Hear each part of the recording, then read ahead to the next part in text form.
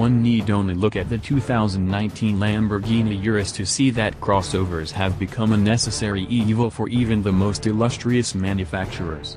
Alfa Romeo finds itself in a similar position with the 2018 Stelvio SUV, which, as a high-riding utilitarian built atop the lovely 10 best cars winning Giulia sedan, bolsters Alfa's lineup in its return to the US market.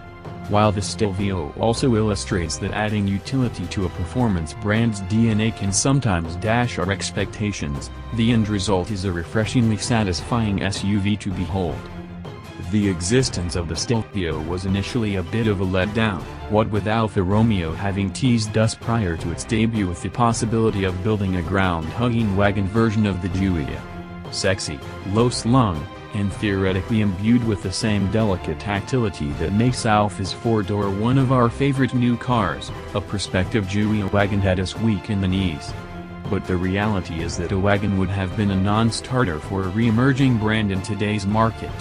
Against the shockwave of the industry's crossover boom, the two-box Giulia didn't stand a chance.